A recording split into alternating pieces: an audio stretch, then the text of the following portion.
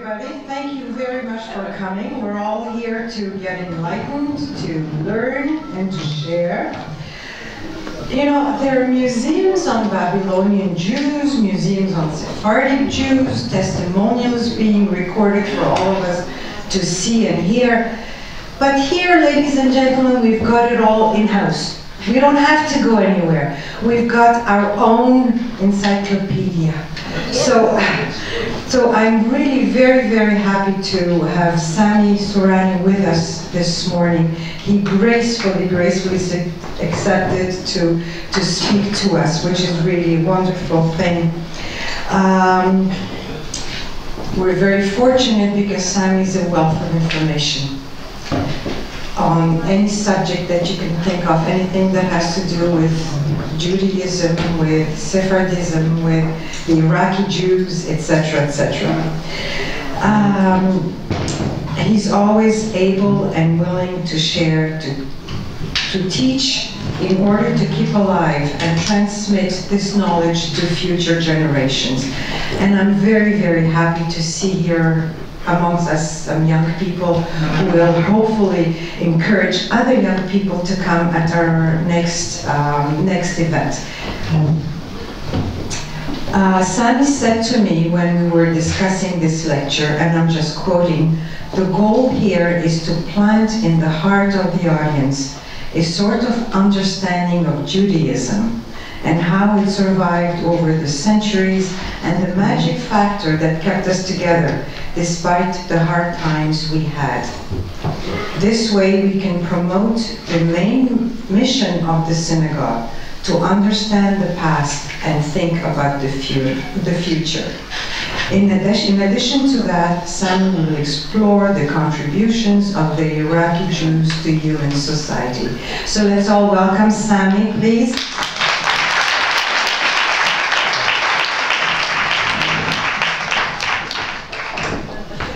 Thank you, Rose. I'm very glad to see so many people interested to have a look at the past. The past that we are going to talk today is not 1 year, not 2 years, it is 2,600 years. From the first destruction of the state of Israel in Samaria, where the king of Syria took the people, leaving the Jews to northern Iraq, to Nineveh.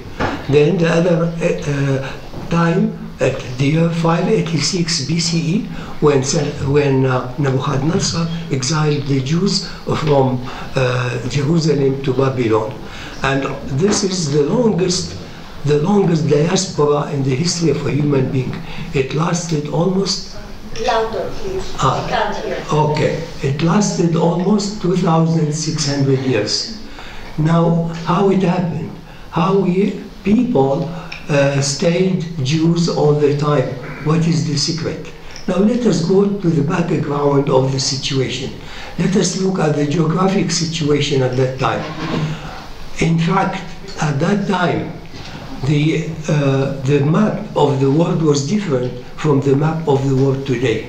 The Persian Gulf did not end up in Basra. It ended up in Ur-Kasdim, the city where Abraham used to live and where he left from there to Haran. Ur-Kasdim today is a place full of ruins. Nobody takes care of that. It is beside the city of it is beside the city of Nasiriyah. The Nasiriyah was a place where our friends, the Shaheen family, used to have a farm there. Now, let us, at that time, there were 4 contenders, 4 big countries in the world. Egypt wanted always to capture places. Babylon always wanted the same, Assyria and northern Iraq the same, and Iran. Those 4 people, 4 of those countries, they always wanted to fight and to get a piece of land. There are all kinds of reasons why they did that. Egypt, for example, wanted to find a buffer against Babylon. Babylon wanted to find a buffer against Egypt. And Babylon had a luck of manpower, because all these places, which is called Babylon, was empty. They don't have enough people to put. As far as Iran is concerned, Iran was in fact not one country. It was different kingdom, and each kingdom is ruled by a king called Shah. The change of Iran to one country came in the year 1500 and something. So this is the situation. Now, as far as Babylon is concerned, let me have a few words to describe Babylon. Babylon, that's the name in English. In Hebrew, it is called Babel. Babel is a word that has two meanings. Bab-el, which means the gate of the Lord. Babel, the other meaning is confusion. And really, it's a combination of both. Babylon was a country at that time. It was ruled by the Chaldean. Chaldean came after the many races that ruled Babylon and disappeared. For example, in the year 5300 BCE, the Sumer ruled Babylon, and they were the people who introduced the writing. The first time in the world that writing was introduced was in the year 5300. It was cuneiferous. They have a tablet of clay where they put all kinds of symbols and burned it. And when it is burned, it is kept for life. But the Babylonian, if we see Babylon at that time, we see that it is a real paradise. It was full of date trees in the millions, and full of fruit trees in the thousands. The water was plenty. The level of the water, because it was close to the sea, the level of the waters of the rivers come up, increase. The level comes up during 6 hours and then comes down. During this 6 hours, when the water is up, all kinds of fish came from the sea and went to the rivulets of the Euphrates and the Tigris. When the water is down, the fish cannot go back, so the people can harvest the fish as they like. The trees of the dates has certain kind of characteristic. One tree is male, one tree is female. The tree gives fruit for 7 years. At the end of the 7 years, it starts dwindling. But what happened, by the side of the tree, a new shoot comes out, showing that a new tree is coming. The farmer used to go on the male trees, take the pollen, and spray it on the female tree. And this way, he can have better crop. And people use that pollen in medicine from the very, very old times. When I read books written by Jewish or non-Jewish doctors at that time, they say this kind of pollen is good for men that have difficulty in passing their water. Now, today we call it a prostate, but in the old days they have no terminology like that. They use that pollen, they drink it with water, and today you find something similar in the market. It's called soup palmetto, which is more or less the same stuff that they used thousands of years ago. Okay, Babylon was an advanced country. They were advanced in astronomy. They knew the movement of the stars. They knew some mathematics. They know the certain shapes in geometry. The circle, for example, they know it has 360 degrees. They know the shape of triangle and the shape of square. And this is something advanced in those days. On the other hand, they have also a very good system of timing. They divided the week into 7 days, and they divided the year into 12 months. The 12 months that we use today in Hebrew, they are not Hebrew names. Those are Babylonian names. For example, the month of Ab in Babylonian is called Abu. The name of Elul in Babylon is called Elulu. because the words in the Chaldean always ends up with O. So we accepted this system from them when we were in Babylon. Now, one thing Babylon did not have, which is very important, Babylon did not have a system of marriage. A man can have several wives, they are women, they are not wives, and once a year they took them to the market and auctioned them. He can buy a new, he can sell, he can keep up, whatever. There was no system of family and no system of marriage. And that was something very hard in any society if there is no family. Now, the Jews, at that time, the Jews had one country, one state. Samaria and Judea was one country. Then after the year 1934, after the death of King Solomon, there were all kinds of misunderstanding among the Jews themselves. So finally, the state was divided into two. Samaria was called Israel, and Judea and Jerusalem. Now, each country was ruled by a different king. Samaria was ruled by a king, his name was Ahab. Ahab wanted to compete with Jerusalem. What he did, he wanted to make up all kinds of agreement with different countries. He married the daughter of one of the Phoenician kings. Her name was Isabel.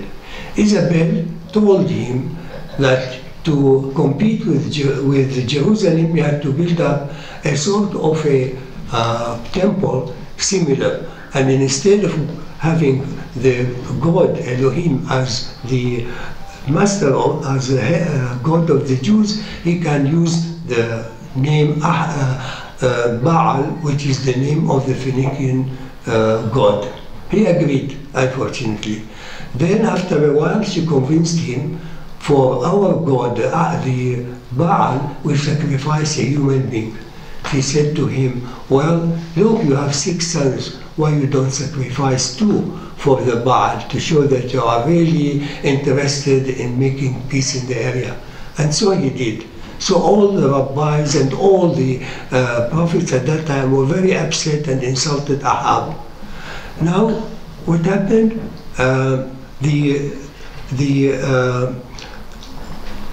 The Assyrian that were in North Iraq advanced. They wanted to get rid of the king, of the Jewish king, and so they did. And they took all his population, most of his population, to northern Iraq.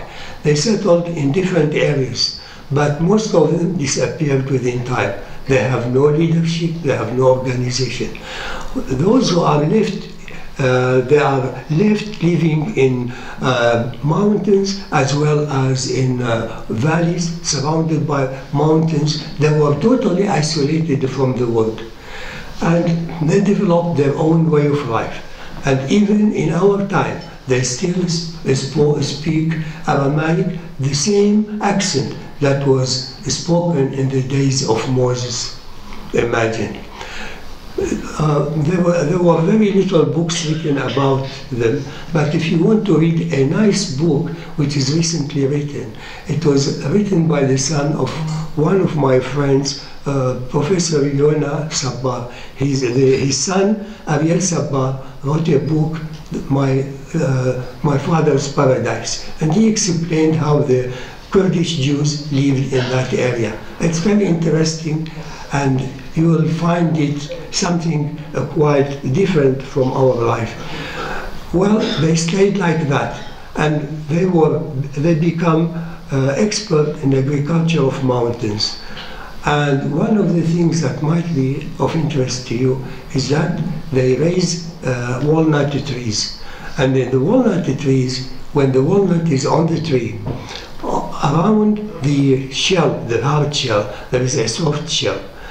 The Jews, they took the soft shell and put it on their lips. The woman put it on their lips. It gives them a sort of a permanent lipstick for at least 3 weeks. And they continued that until our time. And the color is a sort of a brownish purple color. It's a very nice color. At least here someone can do that. Anyhow, they were also expert in harvesting the manna from heaven, because in the mountains the manna comes in March, April, and they harvested that and sent it to Baghdad for the Jews to process it. Anyhow, what is the manna? Manna? Yeah, what The manna, it's something they wake up in the morning and they find there is a crust on the ground. The crust becomes very solid and you need a sledgehammer to break it. It's very heavy. So they took it to Baghdad and there it was boiled with water for a long time. When it boiled in water, the color turned from a greenish, brownish to white. And they take the white stuff, mix it with starch, and make out of it a sort of a, what is called a dough. And they make out of it all kinds of patties with almonds and with pistachio and eat it. And that's, if you eat one in the morning, you feel very strong the whole day. Okay, now, what happened later on? The Jews of northern Israel, from the state of Samaria, were already gone. Sanherib, the son of the previous king, came to get rid of the Jews of Jerusalem. He advanced with 185,000 soldiers. The king couldn't know what to do. He called Jeremiah, the prophet, and he said, look, we can hardly have 1/10 of soldiers to defend ourselves. We are going to be defeated. Jeremiah looked at him and he said, I guarantee you, by tomorrow morning, 185,000 soldiers will die, and your soldier will never lift a sword to defend the city. The king couldn't believe it. But the following morning, exactly what happened. How the 185,000 people died all in a sudden, and without lifting a sword. Well, let me go a bit out from the subject. There was a Jewish scholar in Russia. He was a medical doctor, he was an astronomer, and he was a physicist. He wanted to find out if there is any scientific reason to that. He looked in the Bible, they described a sort of a meteor appeared in the sky, and that meteor looks like a mouse, and it has a long tail, and every time the tail went out in a certain city, all the people died. And the same description he found in the papyrus of Egypt. They described the same thing, that something unusual happened. And then he found the same description in the Maya documents, the Maya in southern United America. And they described the same thing about this phenomena, which is strange. So this way, Judea, the kingdom of Judah, stayed alive. Then the competition between Babylon and Egypt started on and on.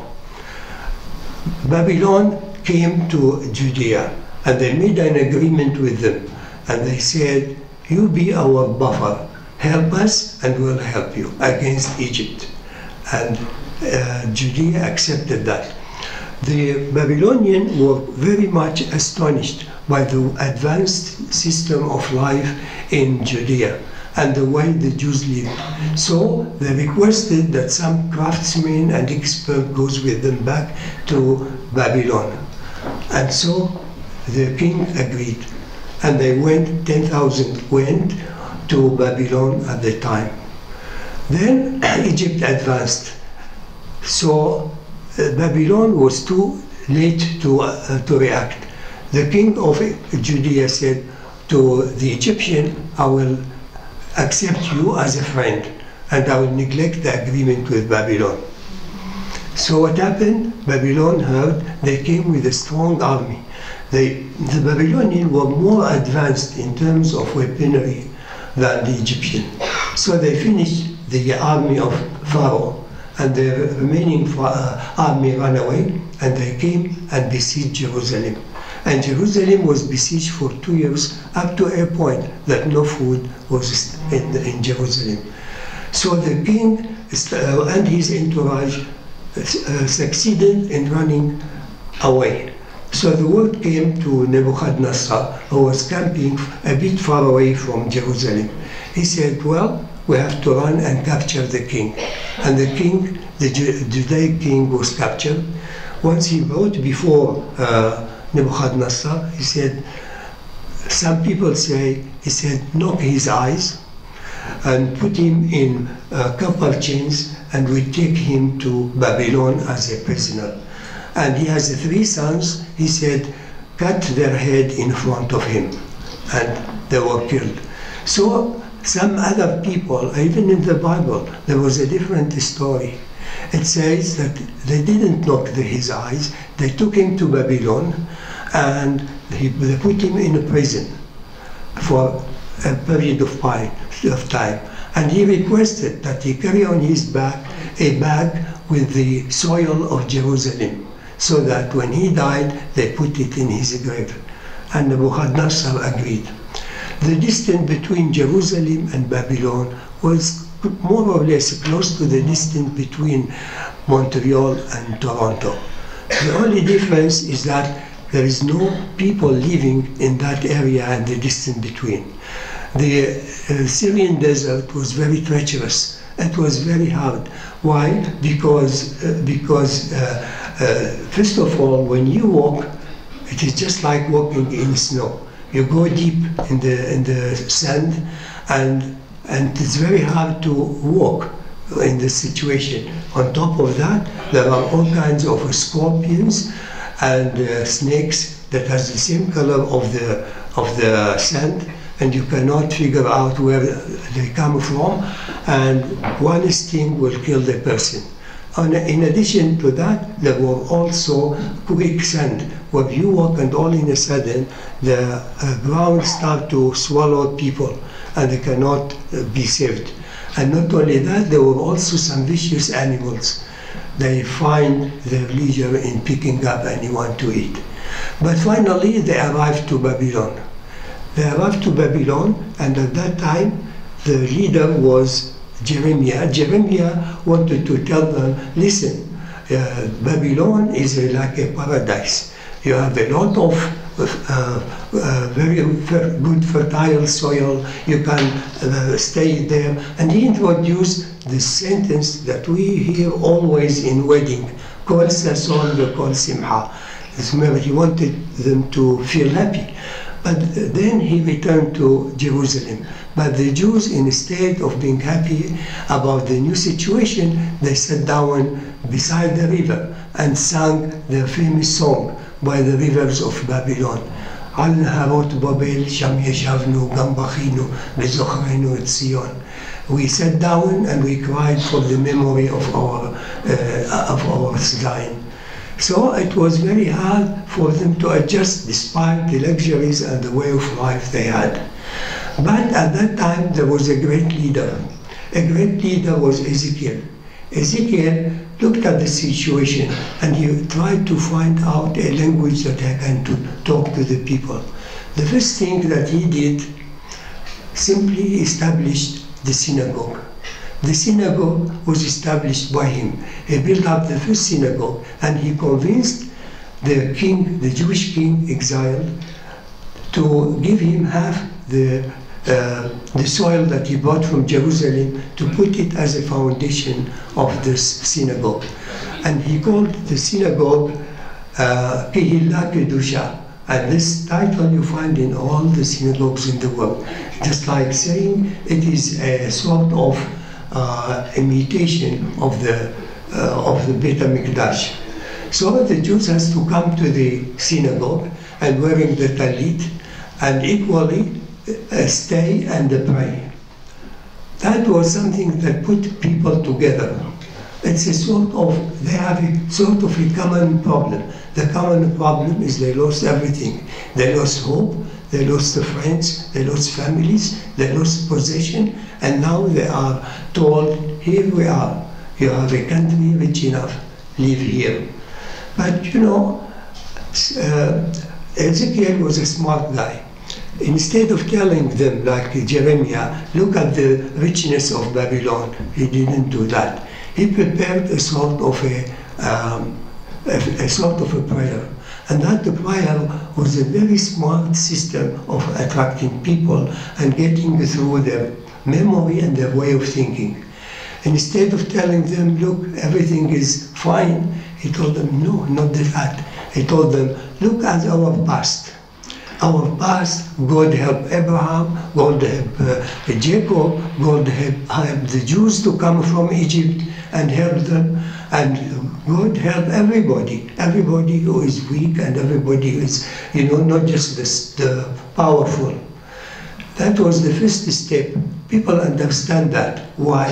Because if you tell them something else, it doesn't click. It clicks when you talk to their level of thinking. And this is what is did. And what I'm telling you now, it is the analysis of one of famous psychologists about Jewish prayer.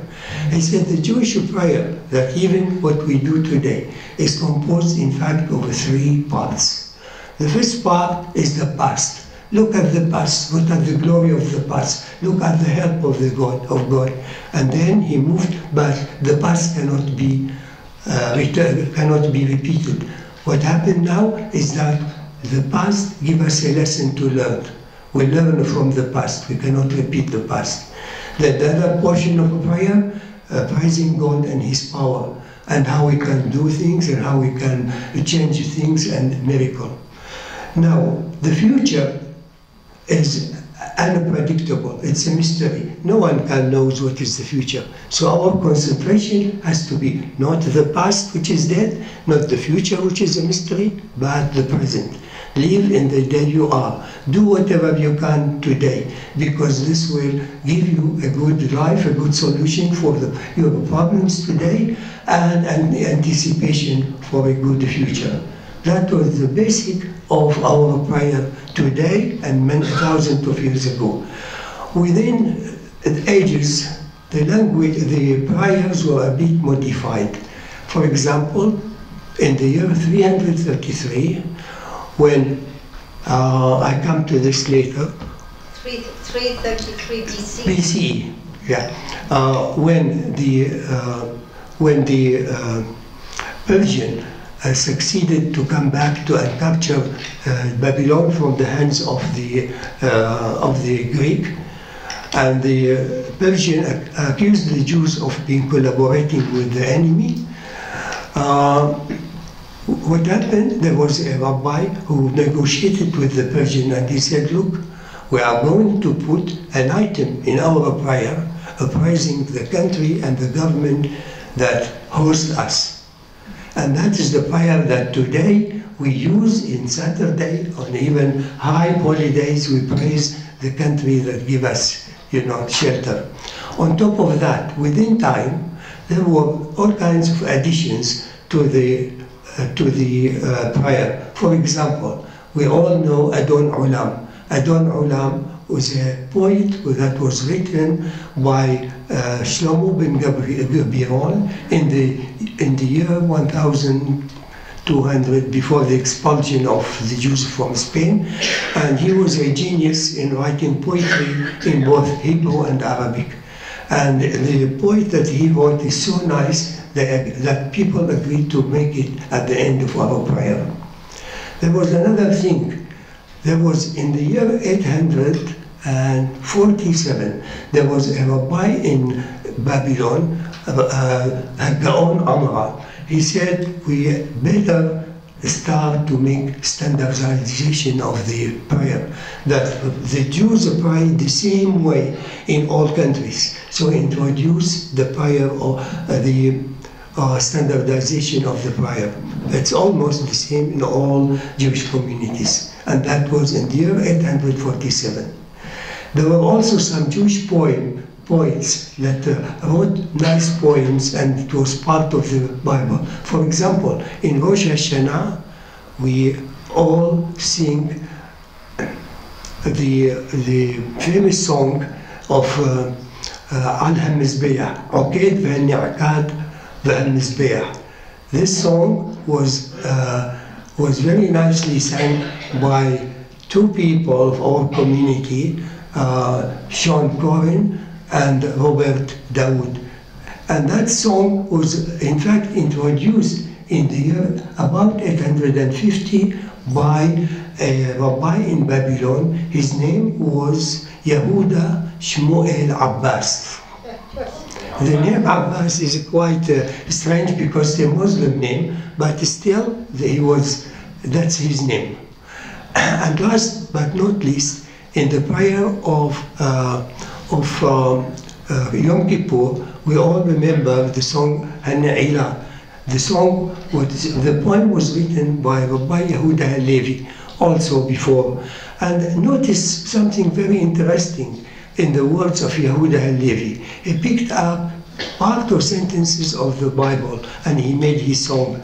And you may remember when he said to God, if we are your children, love us with the love of parents to his child. Which means, he knows that it was in the Bible that the love of a parent to their child is something so strong that cannot be stopped. And what happened? From where he get the idea? The idea, he got it from King David. When King David was king in Judea, his son Absalom wanted to make a revolution and get rid of his father. So he picked up a number of people and he started fighting against his father. David sent a division to teach him a lesson, and in the battle, Absalom was killed. So they came and they told King David, the battle won, but your son Absalom was killed. So King David, instead of being happy, he tore his clothes and he made the famous song, Absalom beni Absalom, mi yiten et moti ani tahticha. My son Absalom, why I didn't die instead of you? And the tradition of the Jews to tear down the clothes comes from that time. When in the time of mourning, they tear down the clothes. And our Yehuda Halevi, he understands that, he introduced the words in his poem. And this is our prayers. Now, Judaism lasted thousands of years and will continue. But the trouble is today, we don't understand Judaism. The mistake is with us. We think that we understand everything, but we don't understand Judaism. The channels of communication between the past and the present is very weak. We don't have time to sit down and read and find the beauty of the words that were written and the beauty behind the words, the message that Judaism had. Anyhow, we come back to our friends in Babylon. The Jews, based on all kinds of archaeological things, the Jews of Babylon settled there, as well as they were entrenched in all kinds of places. According to the Talmud, there were about 15 places where the Jews were settled, and they are all between the Tigris and the Euphrates. And all these areas was very fertile. Why fertile? Because the Tigris and the Euphrates, when they have a flood, they bring with them all kinds of clay from the mountains, and that clay is very fertile. And the Jews were prospered there. But not only that, but the Jews, based on archaeological documents, they were entrenched in all kinds of businesses and all kinds of way of life. The Jews had a bank, believe it or not, bank by Jacob Morasho and Sons. The name of the bank was ABTB, but it's different from the banks of today. That bank was used as a sort of like a notary to keep up documents and to assure that agreements work. For example, They found one of the documents of that bank. A family wanted to adopt a child. So in order to prove they have the financial ability, they wrote an agreement and put in the bank certain pieces of gold or silver to show they have the financial ability to have the child adopted. Why they did that? The reason is very simple. They might adopt the child and then sell it as a slave. And they didn't want that. So they want to hook them to show that they really have the ability to take care of the child. The documents of that bank, there were 350 tablets made of clay, burned clay. They found them by accident in Babylon in 1924 by an expedition coming from London and who wanted to do archaeological digging in Babylon. It was raining around Hala. They said, where we go? There were about 10, 15 people.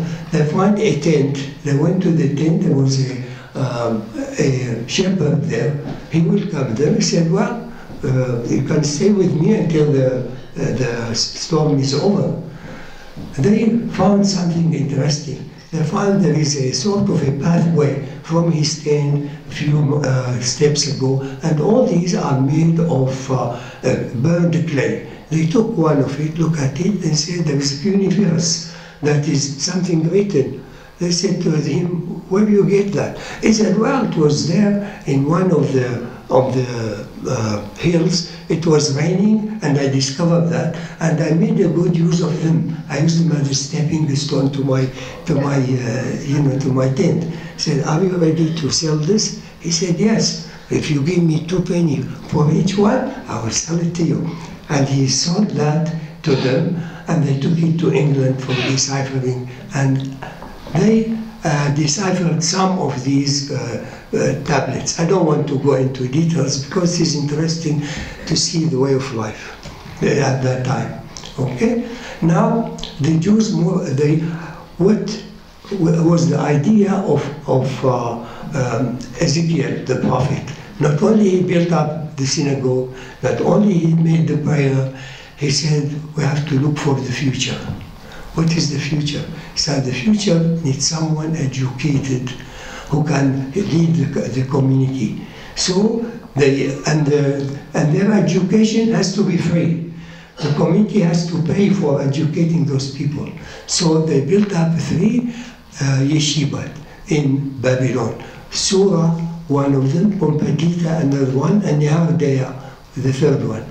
Those yeshiva are around the city of Babylon, few miles away, not more.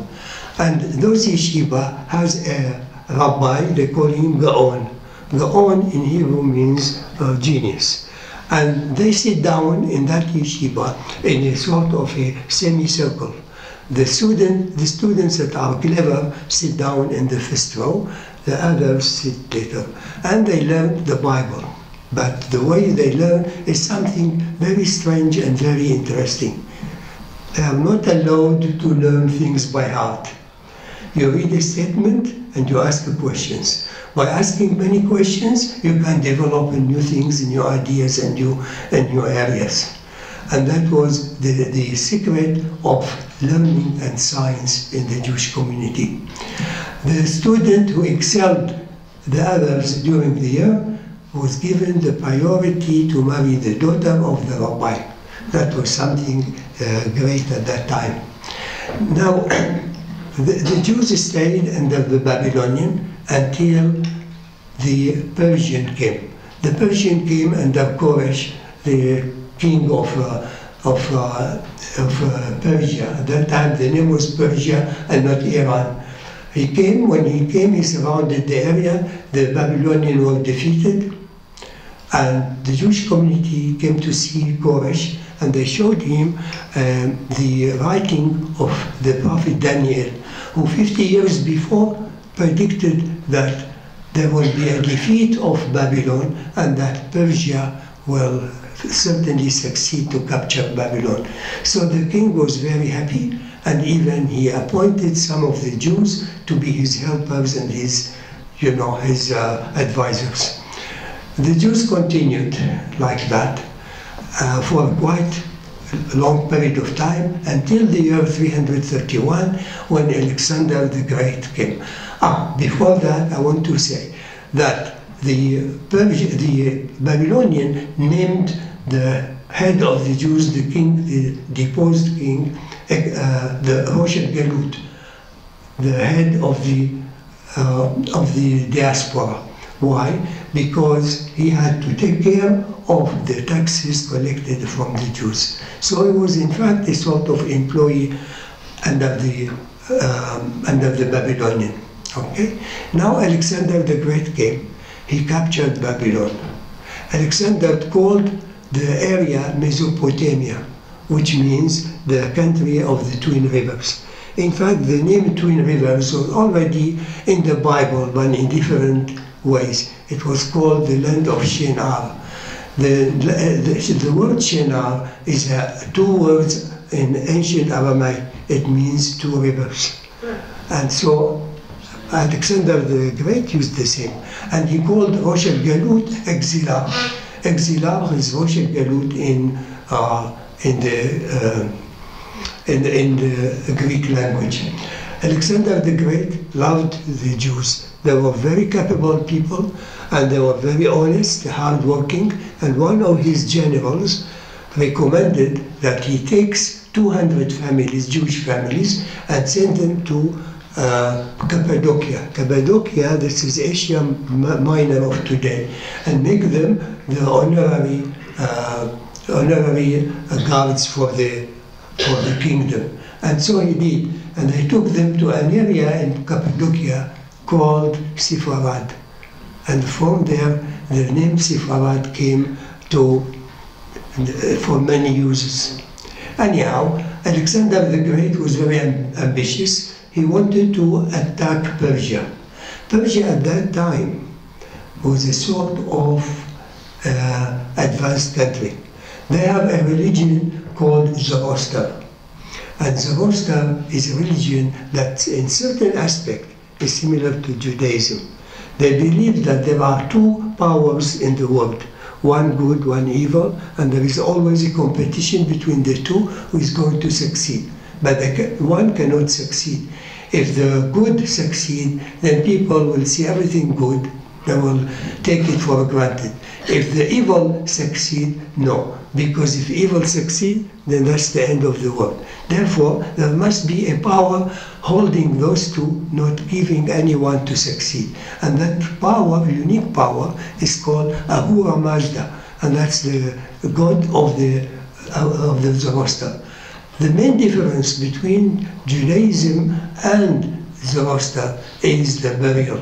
The Jews bury their dead, the Zoroaster don't bury their dead. They took the dead body to a high tower, and the priest cut it into pieces and let the vultures come and eat it. And even today, they do the same. Okay? Now, while we are at this stage, Ezekiel had a certain idea. He said, now we have a synagogue that put people together. They put them together. Why? Because they have a common reason. They are all sad. They all, have a common factor. What are we going to do when we are going back? Where is the promise that God help us all the time? Where is it? And then he said, the synagogue put people together. When they get together, they spoke to each other, and they spoke to each other, each one understand that his problem is not the only problem in the world. There are some people with more difficult problem. But more than that, he increased a sort of cooperation. There was no money at that time. So if one farmer has a lot of crop one year and the other had little crop, the one with too much crop can give it to his neighbor. And this way, they can live together. If there was money, he could have sold the excess of his crop by money. But there was no money. Therefore, there is no money that make people more friendly. Then came another prophet, Ezra. Ezra said, in the Holy Land, most of the people come once or twice or 3 times a year to Jerusalem and worship a God, and they heard the Kohanim singing the Torah. Now we are in the diaspora. The Kohanim are not protected. What happens if they die? Then the Torah will be finished. Nobody will remember. So he decided to write the Torah. When he wrote the Torah, he copied the Persian. The Persian had a certain kind of religious document written on calf skin with gold leaf. But he said, no, we'll write the Torah also on calf skin, but written with a special kind of ink. That ink was made out of the flowers of the cedar trees, burned and crushed into soot. They add to them vegetable oil and mix them together. They become a sort of an ink. But he said they are going to write it on parchment, on calf skin. Instead of holding the pencil like that, and their hands will be on the skin and blot it because it is hot and they get sweat. We have to hold the pen perpendicularly and write it. But what we find is that despite that, their hands will be smudged. So he decided that writing the Torah has to be close to a mikveh. And every time the sofer finished a sentence or a few words and his hands are smudged, he go to the mikveh, he washed and come back. And this is the tradition even today. They have to write the Torah very close to a place where they can wash their hand. Anyhow, Ezra succeeded. The way the Torah was written was in a very, very strange way. There was no space between words, no space between sentences, and no paragraphs. You start with one word and end up with the last word. The 5 books of Moses was written like that. Ezra found it very hard to use ancient letters, Hebrew letters, to write the Bible. So what he did, he used the square letters that used by Assyria. The Hebrew letters of today that we have in Sefer Torah and our books, they are not Hebrew. Those are Assyrian letters. It is easy to write them because they are square. Instead of writing the Aleph with all kinds of circle, you write it just in 3 strokes. But what happened is that we lose the way we pronounce the words. There are the letters in the Assyrian that are not similar to the letters in Hebrew. So they tried to overcome that. They couldn't. We don't know if the Babylonian Jews have the best accent of the Hebrew, of ancient Hebrew. Maybe they do. But other communities in the world, especially the East European, they can read Hebrew in a way that you don't understand it. It is far away from the Hebrew that we used in the Sephardi congregation. Anyhow, Ezra succeeded in having several copies of the Bible. And he decided to go to all Jewish communities and give them a copy so that it will be unique and all of them use the same. He arrived to Israel near the area of the Shomeronim. Shomeronim, they are Jews that exist today in Samaria, and they have different kind of tradition, Jewish tradition. They don't consider themselves Jews, but Israel considers them as Jews based on the definition of Judaism. They are Jews and they have to serve in the army. So what happened? The Samaritans said to him, we don't use we use our own script. They use also the 5 books of Moses, but written in the ancient thing. Then he told them about the tzitzit, that we put, the shawl we put in. He said, no, we have different tradition. On Friday until Saturday evening, we wear a sort of a blouse, which is like a checker with white and black. And this is the symbol of our tzitzit. We don't want yours.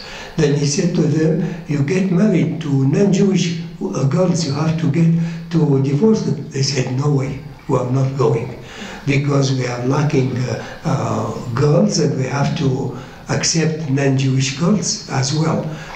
What they have in their tradition, if a non-Jewish girl lives with them 40 days and respects the way of life, she turned automatically Jewish.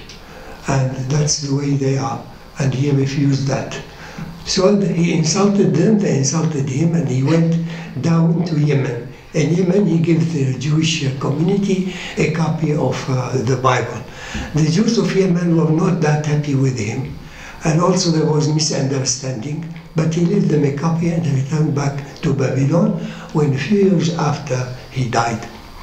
Anyhow, the Bible, the Torah, was written like that and stayed for nearly 1,000 years without a space between words, without a space between sentences, and the reader has to know to read it just like that and do it himself. He can understand it.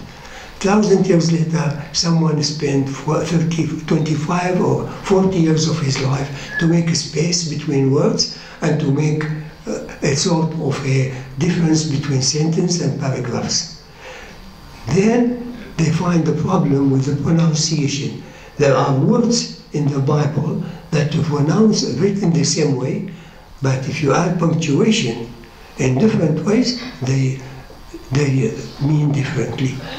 So that was a real work for the rabbis for many, many years. Okay, I'll give you just a simple example. When God decided that Adam will come out of paradise, he said to him, you go out and you work with your hands because you have to appreciate what you are doing. But to Eve, he said differently. He said to her, the word sa'ar in Aramaic, it's not in Iraqi Arabic. In Iraqi Arabic it means suffering. In Aramaic it means labor. He said, you will give birth with labor.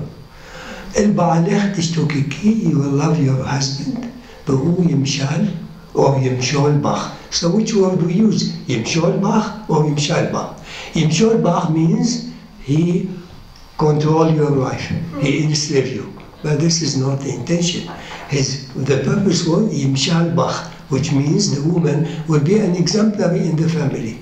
She teach her children manners, she take care of her children, her husband and her family. Therefore, we have to use the second explanation.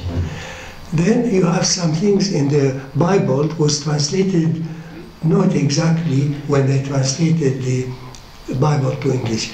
They say, if you find a good person in this community, it is just like finding a camel that can go through the eye of a needle. Now it is, what kind of camel can go through the eye of a needle? In fact, there is a problem here. The word gamal in Hebrew means a camel, but the word ramal means a thick rope of which they make the nets for fishing. So if you find, it's more logical to think that it's ramal, which is a rope, and not gamal, which is a camel. Okay? These are some of the examples that created a kind of controversy among all kinds of our people. Okay? Alexander the Great is now in Babylon. He wanted to capture Persia. He went to Persia, he captured it, he devastated the country. He took all their Bible, which is called Avesta, and burned it. The Avesta, as a matter of fact, is 3 times thickness of the 5 books of Moses. It's very thick. It includes all kinds of guidelines of people, how to live, how to behave. Okay? Then he captured the king, and the king has a beautiful daughter. Her name was Roxana. He fell in love with her and he decided to marry Roxana. And this is the great commander in the world. He captured many countries, he defeated many armies, but his heart surrendered unconditionally before the smile of a beautiful woman. And this is in fact the nature of all men, since Adam was born and he saw Eve for the first time. Anyhow, Alexander the Great decided to come back to Babylon and continue. He wanted to go to India, he had some problem, he wanted to come back. And Alexander the Great, although he was taught by one of the best philosophers in the world, his name was Aristotle, Alexander the Great had a great belief in astrology. He never do anything before consulting an astrologist. So he called one astrologist and he said, what is the best way for me to go back to Babylon? The astrologist looked at the stars, made his calculation. He said the best way is to go through the swamps because there are no enemies there. Okay, he went back through the swamps. Okay, and then he attracted the malaria. He came back to Babylon. In about a month he had a very bad fever and he died. So they put him in a coffin made of gold and carried him to Alexandria, Egypt, where he was buried. Anyhow, his kingdom was divided between his people. Two of his generals, one took Syria, the Holy Land, and Egypt, and the other took Babylon. The one in Babylon was not as strong. What happened? After a while, the Persian understood that he's going to fall apart, so they attacked him and captured Babylon again. In the Holy Land, the commander was a bit stronger, and I would like to mention just a few anecdotes about that commander in the Holy Land. That commander had his capital in Alexandria, and his taxes on the Jews every year was very simple. 22 beautiful girls aged 12 to 14, each carrying a tray made of gold. And that was the kind of taxes he imposed on Jews. And when they go there, they have to surrender and give him the trays, and they become his own concubine. One day, the Jewish in charge of taxes took those girls. He went to Alexandria, and the commander was eating at that time, eating lamb, and one of his people sitting, and he said, "Look, commander, you know what this Jewish person is doing to his people? He's doing like you. He eats the flesh and leaves just the bones to throw in the garbage." And this is what is happening in the Holy Land. Anyhow, they wanted to involve the Jews in a Greek life. First, they wanted them to be part of the Olympic Games. At the beginning, the Jews say yes, and after that they said no. Why?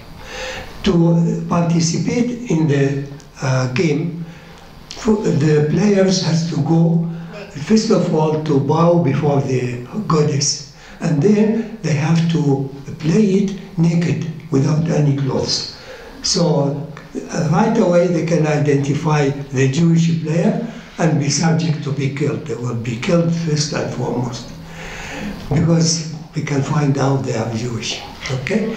Then they tried another way. They said, well, we make them accepting the Greek culture, and they couldn't. So one person said, let me do it this way. Let us take a Greek scientist and let him live with the Jews. And let us find out why the Jews cannot accept Hellenism.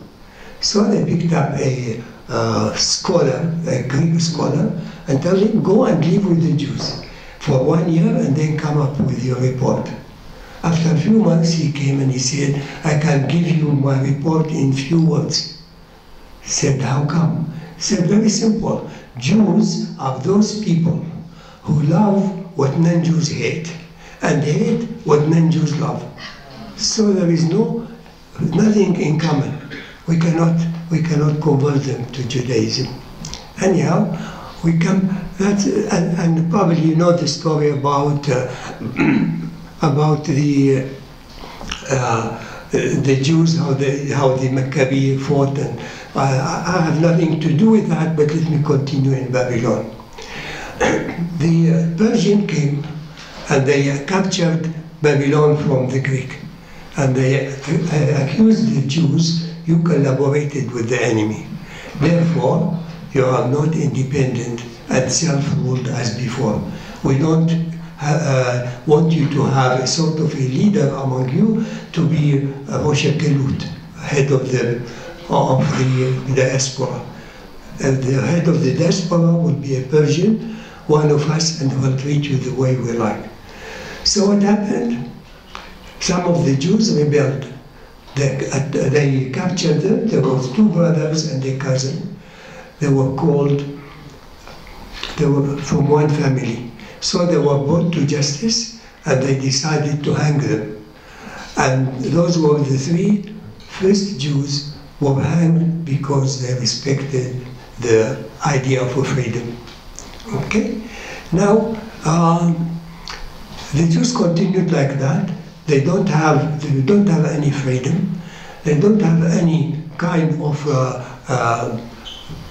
behavior which let them, feel they are alone and they are not treated badly. And they continued like that in Persia. And from that time, after a few years, what happened? Christianity came. Christianity came, and that had a real impact on Babylon, not only in the Jews, but at the Jews as well. Since people were desperate, the moment they are told Jesus is the Son of God, they say, well, we accept that, and they converted. Now what about the Jews? Some of the rabbis of the Jews, they said, based on the Bible, this could be true. So they converted. And at that time, the word Mar, like Mar Yosef, Mar Yaakov, etc., that was given to any Jew who graduated from the yeshiva. Who used that? The new Christian used the title Mar as a sort of a rabbi or a priest. So the Jews has to change the title. Instead of calling the Jew Mar, they call him Rabbi, Hacham. And the term Hacham started from that time on. Now Christianity spread all over Babylon. And there were a number of types of Christianity, not one type as we think. There were the Chaldean Christian, there were Assyrian Christian, there were the Christian Orthodox Christian, and the last kind of Christian, which is very interesting, it's called the Nestorian Christian. What are the Nestorian Christian? And so many Jews, were attracted by them and converted. Nestorian Christian are those Christians who believe that Christ is a great leader, but he cannot be the Son of God. They said there is a difference between heaven and earth. We cannot mix the two. Anyhow, it is surprising to know that for several years, Christians and Jews prayed in the same synagogue. And then when Rome turned to be Christian and adopted Christianity as a religion, so they decided to establish their own church. And now you have two competing people. You have the Jews on one side and the Christian on the other side. Now Rome wanted to consolidate their power. They called the Christian. The Chaldean, they accepted Rome. The Assyrian accepted. The Christian Orthodox, no, they were a Christian, they were a church by its own. The Nestorian said, well, this is what we believe. We don't believe that Jesus is the Son of God. They said to them, go out. We don't want you. But later on, after many years, the Nestorian accepted the power of the Vatican to give them a sort of a protection, but they stay keeping on the same kind of belief. Now, because they become majority in the southern Iraq, the Persian made a sort of a vassal, which means a governor, who is a Christian Nestorian. And their kingdom, or semi-kingdom under the Persian, lasted for about a little less than 100 years. And one of the kings, by the name of Munda III, he wanted to introduce what is called ideas of the Bible in leading the country. He said, I will not increase the taxes just like that arbitrarily. I will pose a sort of a question to the community. If the rabbi can answer me and prove that I am wrong, I will not increase the taxes. If the rabbi proves that I am right, I will double the taxes. So one day, he called the rabbi of the Jewish community and he said, look, the question is very simple. Can a baby learn how to talk without the help of his mother? The rabbi said, of course not. He said, prove it to me. He said, okay. So they went out in the areas where there was a Jewish community and they heard a woman screaming, giving birth to a baby. They knocked on the door and they said, we have to take the baby. She gave birth to a baby boy. They said, we are going to keep the baby in the court of the king. You are allowed to come as many times as you want to breastfeed him and go. But you are not allowed to talk to him, not a single word. So what she can do? She accepted that. So they took the baby to the court. And every now and then she came to breastfeed the baby. And she was looked out, guarded by some guards. So without let them looking at her, she used to whisper in the ear of the baby, why you come now to such a cruel world? And she continued like that. After 3 years, the governor said, what happened to the baby? Come, prove your point. So they brought the baby to the court and looked at him and said, what is your name? He couldn't answer. Well, who are you? He didn't answer. And the governor said, well, take him back. So the soldier who came to carry the baby, his lips came close to the ears of the baby. So all in a sudden the baby said, why you come now to such a cruel world? He repeated what his mother put in his ears. And so the Jews did not pay double taxes. Now, what happened? The king of Persia had all kinds of spies. Those spies watch all the governors in all the districts. If they find that certain governor is not behaving the way they wanted, so very simple, he replaced him, not just replace him, he called him and hanged him. So the spies went and they said, this Christian governor wants to be independent. He wanted to, in fact, to get rid of you. So you better do whatever you like to do. So he called him to his court, and the second day they found him hanged at the gate. The Persian ruler said, I will appoint someone that I want. And he told him, you have to be so cruel to people that just mentioning your name will make people shiver. Don't, pay attention. Young, old, kill. You have a free hand. So one after the other, they were very cruel. One of them had a real passion to young girls. He used to keep a number of young girls. They have to, has people to go and find out the girls and identify whose family has a beautiful young girl. They took it. He kept the girls. He spent the night with the girl. In the morning, before she opens her eyes, he take his sword and cut her head. And his soldiers came, carry the body, and throw it in a cage full of wild beasts to eat it. So the Jews were in a very hard situation. If they decided to hide their daughters, someone will tell finally that they have a daughter, so the whole family will be thrown alive in the cave, in the cage of the beasts. So some of the parents decided to maim their daughters. Either they burn her hand or do anything that makes her ugly or not suitable for that. And that continued for quite a period of time.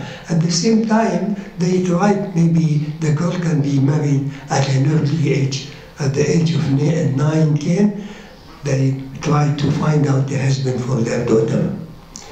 That situation continued for a while, and the Jews didn't know what to do.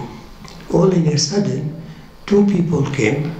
They pretend to be rabbis from Eretz Israel. They said, we are rabbis from Eretz Israel. We are messengers. We have a message for you.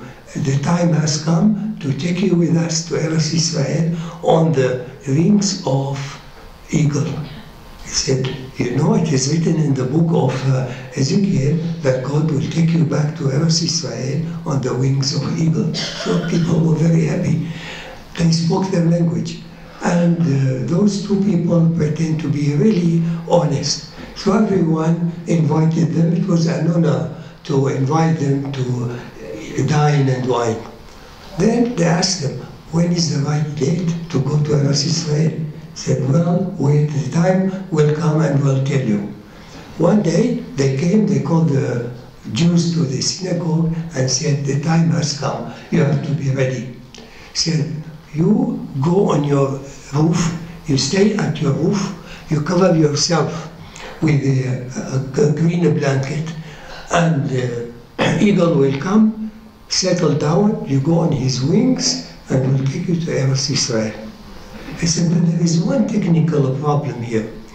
You Baghdadi Jews are blessed with many children.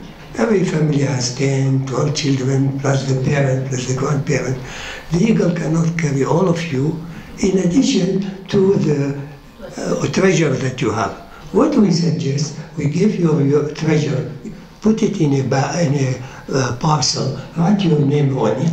We'll take take the treasure with our eagle and go to Eretz Israel. When you get there to Jerusalem, we'll come and claim your package, and you will be happy as ever.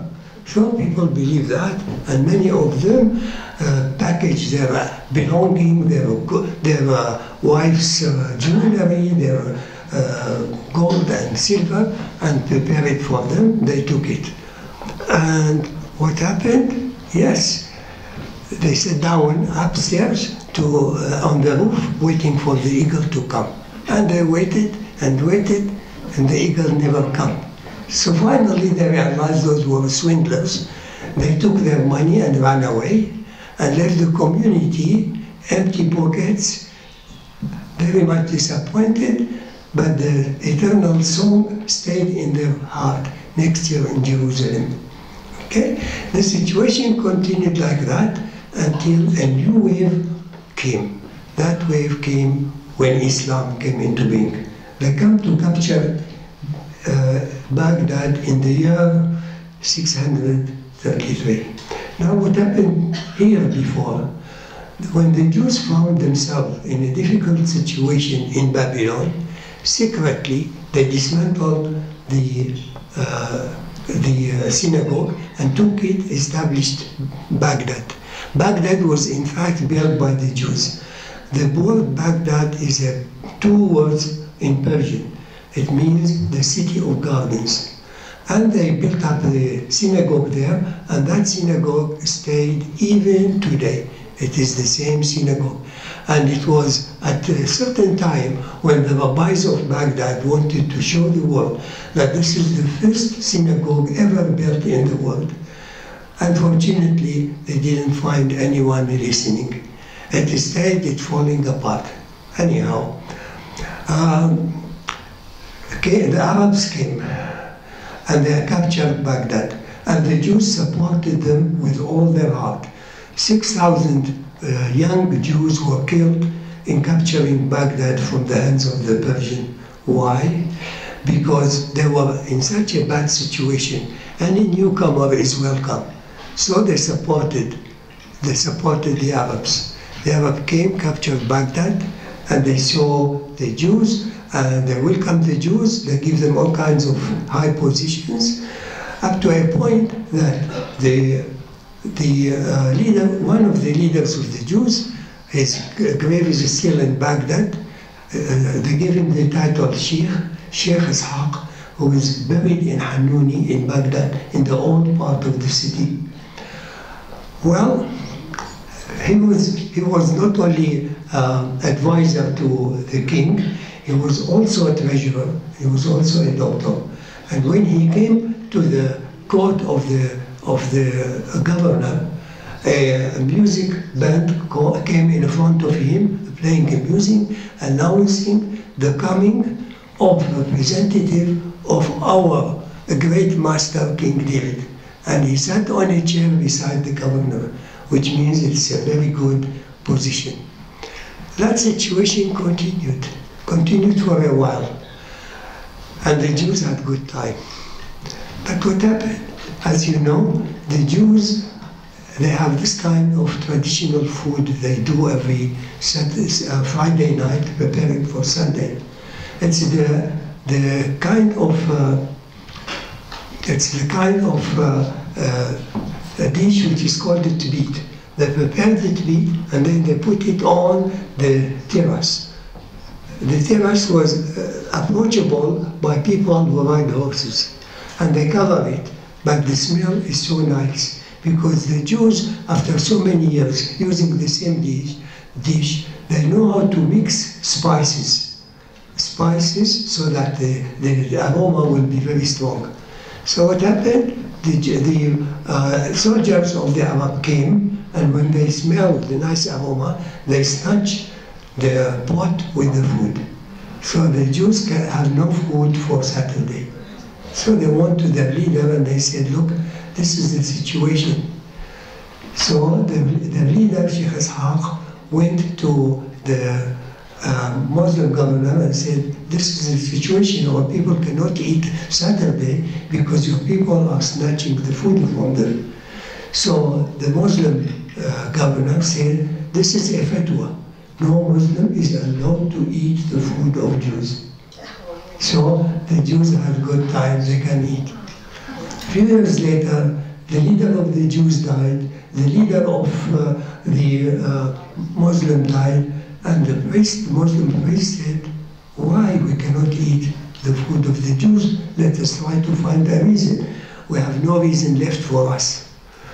So they think and said, we cannot eat the food of the Jews because the Jews are dirty. And from that time, the word coined dirty Jew. They are not allowed to eat the food of the Jews, they are not allowed to be close by Jews. When it is raining, the Jew has stayed at home.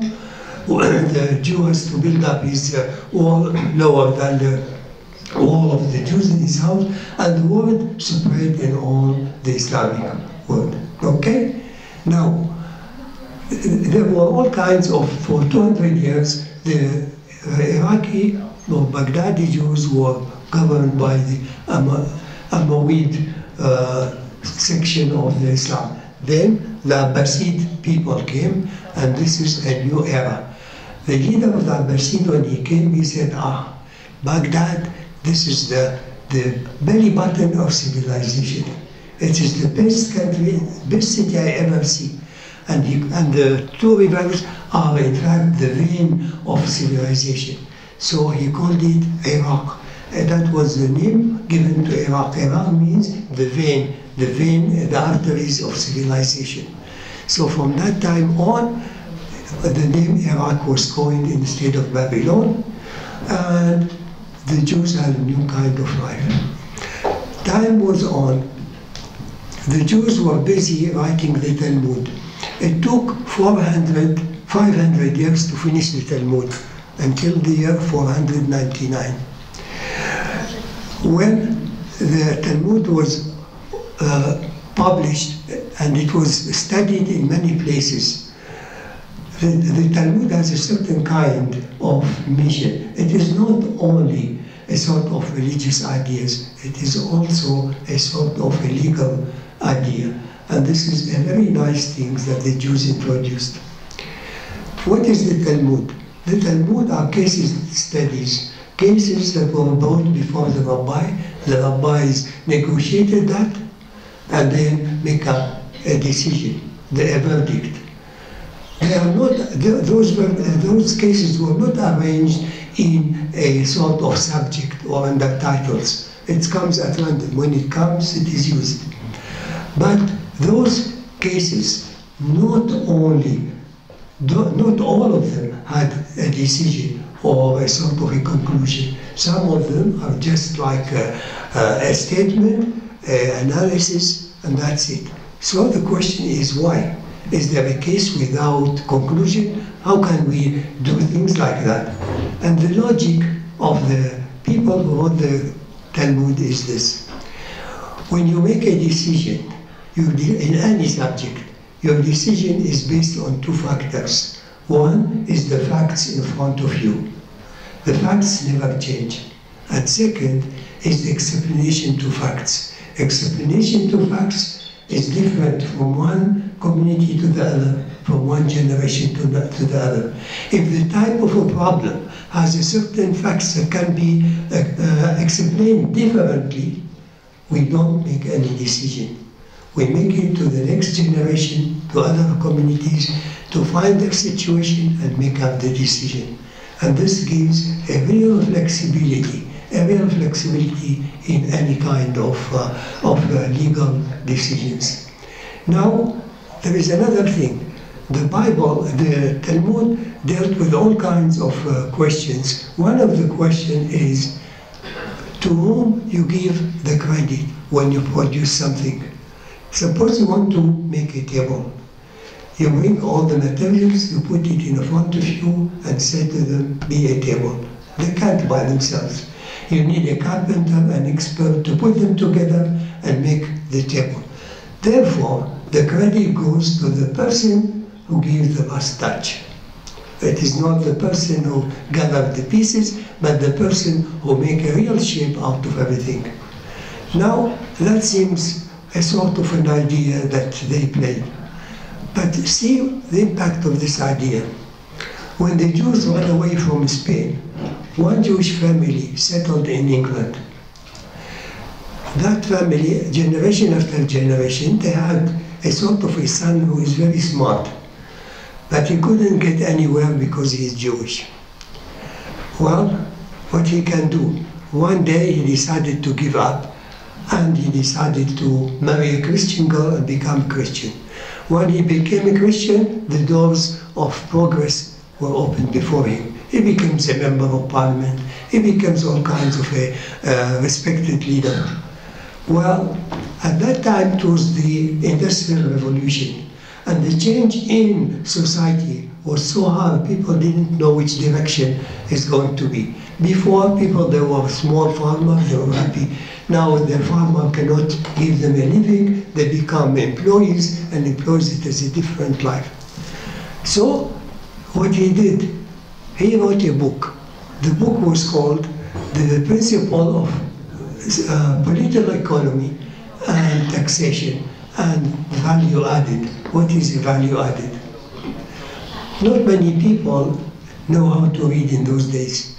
So the book was put on one of the shelves of the Cambridge University Library, gathering dust.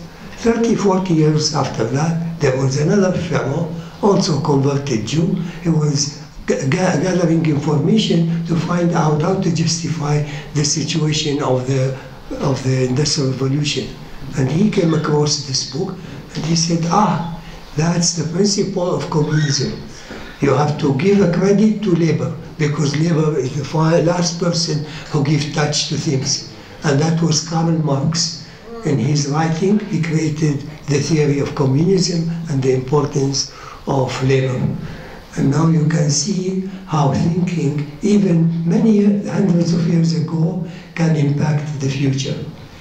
As it is said, it is a drop of ink that that can make 1,000 people think, a drop of ink.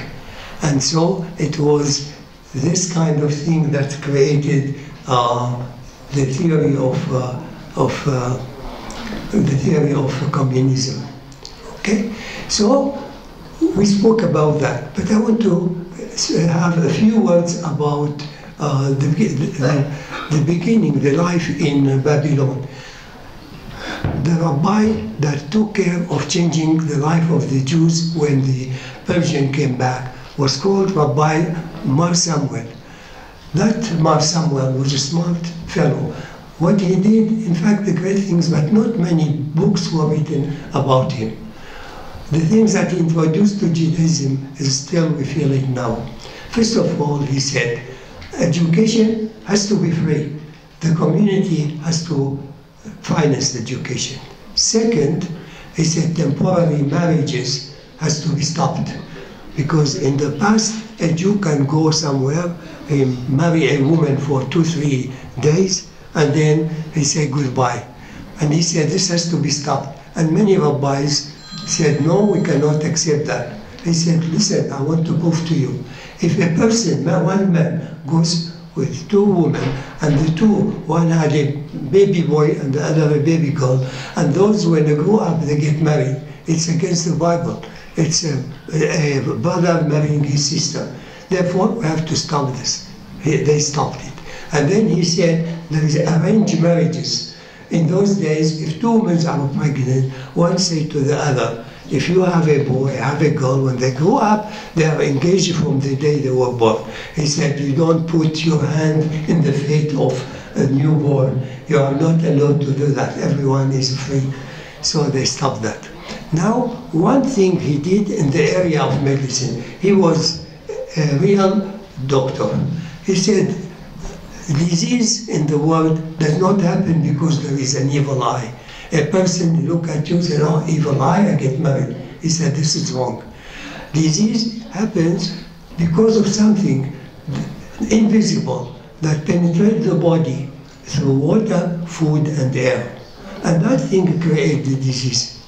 Now, that was very smart from him, because to observe this kind of thing, that is very, very intelligent. Because after 1,000 years after that, they discovered that, in fact, the microbe causes the disease and not the evil eye. Well, the other thing he said, you want to be a sort of healthy. If you are sick, don't stay in the city. The air of the city is bad. Go outside the city, in the wilderness, make up your tent, look at nature, put your hands in the hands of nature, and enjoy the nice air of that nature can give you. Enjoy the creation of nature. You are part of it. Nature is your mother. And you know, the idea of changing this kind of environment where someone is sick is really something that is even accepted today. Well, I don't want to, it is time to say goodbye. And I spoke too much. There are many things to speak more and more. And, you know,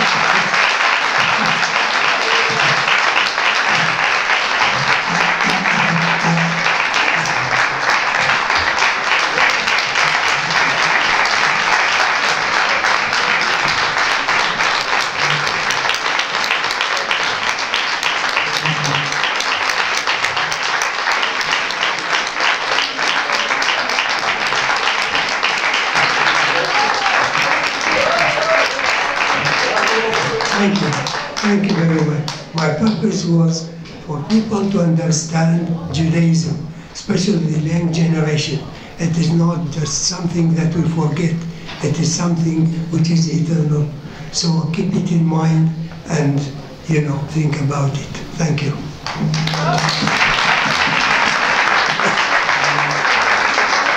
Please just give us 2 more minutes.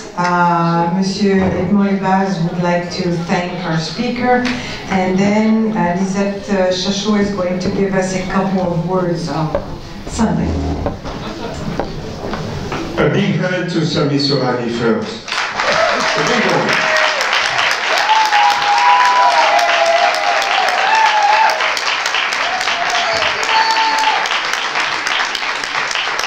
you, Sami, for taking us in this wonderful past, part of our history. It was so fascinating to listen to you, to the point that I'm planning to go home this afternoon. Rather than taking my Sunday nap, I'm going to take some papers and write down what you said. But I doubt very much if I could remember all the beautiful anecdotes that you said. So my suggestion to you, our friend Sami, is write down what you said, and we'll be more than happy to publish it for our congregation. And we'll be very, very proud to do that. Sami, this is just me talking from all of us. Okay? Thank you. We are very proud to have you as a member, as an honorary member of our congregation. Eshakura.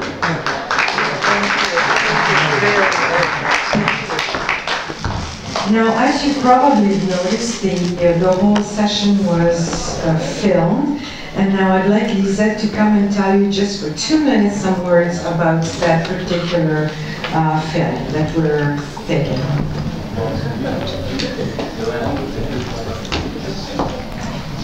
Hi everyone, I'm so delighted that you're all here. It's such a nice turnout. I hope you enjoyed it as much as I did. I always learn from Sami. Anytime I'm asked to speak, I call him and double check the dates and triple check because he knows it all by heart. I asked a wonderful friend of ours, Hussein Hadi, to come and tape this for us. So we're going to have it on a stick or DVD. What are we going to do, Hussein? Yeah, we're going to have it in the archives for everybody, hopefully, and for the ones who missed it, because many people asked me to record it. So we are very lucky to have Hussein here. And we would like to remind everybody another subject, the 6th of December, here at the synagogue in the morning, whoever wants to talk about the history of, where's Muna? Muna, so can you please tell us again? Testimonies are being given by the Jewish Museum here, the Montreal Jewish Museum. Recorded by the Jewish Museum. Being recorded by the Jewish Museum. So people who want to give testimonies, of course, Jews from any country are invited to come. So please do, and we'd love to see you all. Thank you very much. Thank you for saying you're a treasure to have, and thank you for being here and helping us out.